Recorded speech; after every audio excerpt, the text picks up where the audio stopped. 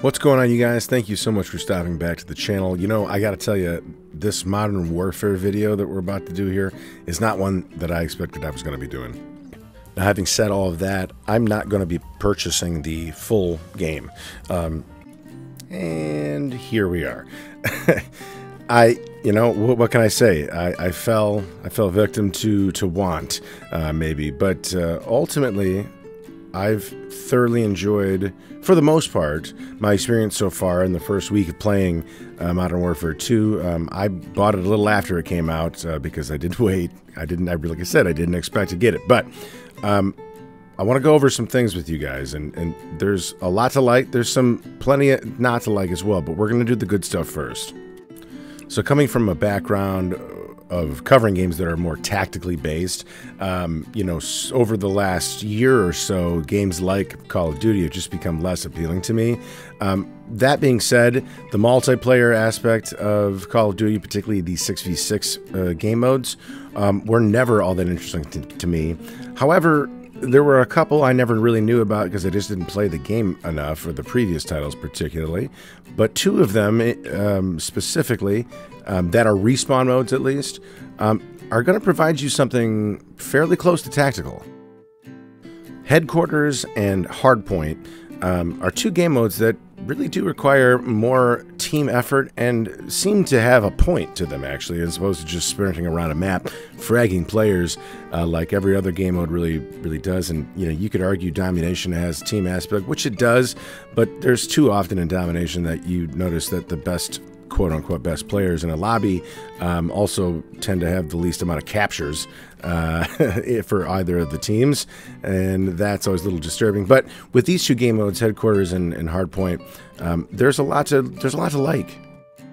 Headquarters, to me, is easily the best one. It's the most team-centered of the two, specifically because what you have to do is there are rotating objectives in the map. Each team fights to secure that current objective. Once you've secured it, your team is now no longer to respawn. The attacking team has to try to clear out all of you guys and then disable that headquarters. Now, while you hold the objective, your team gains points. In this play style goes back and forth until somebody wins. I believe it's 250 points. It's really a ton of fun, and it provides some really great games. Hardpoint is a little more casual, but essentially is very similar. It's essentially the same mode, but there's no disabled respawns at any time.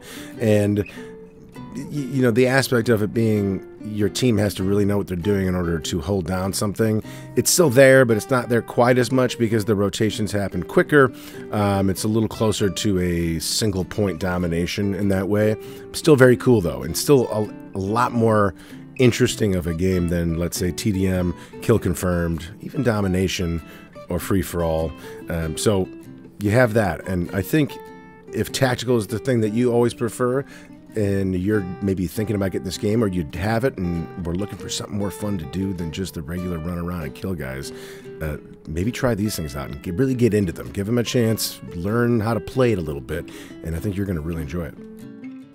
Obviously, of all the 6v6 multiplayer modes, the one life or no respawn game modes are all, you know, the most hardcore kind of team games, but you really kind of want to be playing those with a group of people.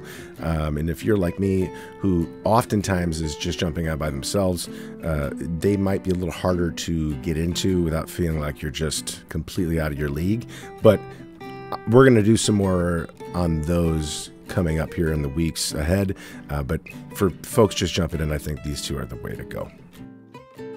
Since we're still talking about the good parts right now, gun customization has had some little amounts of questions here and there, but also I think it's really cool how they've changed it, and they've really given players a huge amount of freedom in how they set up their weapons.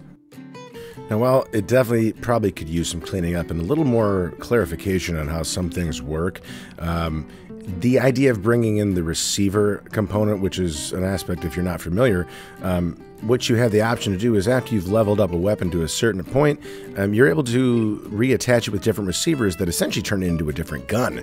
So the M4, for instance, starts as the M4, but then you can add an attachment to make it a something called the Icarus 556, which is essentially an LMG built on the same platform. So it's an LMG with a lot more mobility. Then you've also got one that turns into something called the FSS Hurricane, which is an SMG, and it also has a receiver attachment to become an M16. And this sort of principle is applied to most of the weapons in the game, as far as with the assault rifles and battle rifles are concerned. And then there's this thing called tuning, which is pretty interesting. And you gotta be careful with this, because you could tune yourself right out of a weapon that actually worked well into something that works terribly now. But ultimately, the freedom to do this is really cool, and the fact that it's in the game is pretty neat. And I think if they just clean up some of the way it works a little bit, I think you're going to hear a lot less complaining about it and a lot more praise for it. Now, there's also a few things that I really wish weren't in this game, and one thing that has been a constant for every Call of Duty I've played since I really was ready to pay attention to stuff like this. There's just too much stuff on the HUD in general, and there isn't any way to customize it in a way that can minimize any of it, really. You can change some of the colors, which I've done. I've made them slightly darker so they just aren't quite in my face as much, but I can't change the opacity of anything, which really bugs the crap out of me. I can't take the kill feed off the screen. I can't change the size of the mini-map. There's just too much shit on the screen, to be totally blunt, and I would love to be able to have a little more freedom to customize that. The overall UI for the game in general is not something I'm going to talk about too much, but I know how bad it is. I think anybody who's played it knows how bad it is. They're fixing it, they say. I will see how quickly they do it, but seems like they've been ahead of this a little bit. They've been listening to people, so let's just leave that where it is.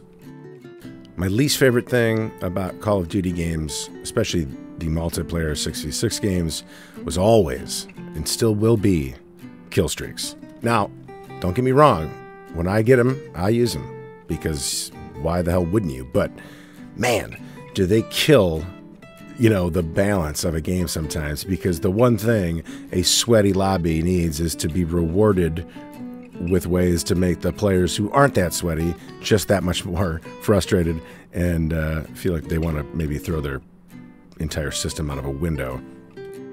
It would be really cool if they had a way to play these game modes with the kill streaks off.